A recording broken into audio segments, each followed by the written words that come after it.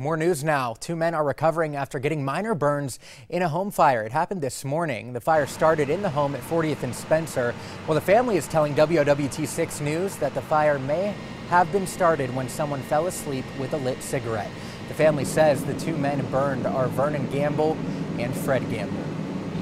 They're doing okay now, but they're in the burn unit with very minimal damage up in the upper part of their body. So, you know, the smoke inhalation is basically the main thing that really got them, because they're not that badly burnt. It's good to hear. The Red Cross is helping the family with a place to stay for the next few days, but the family is asking for any help from the community.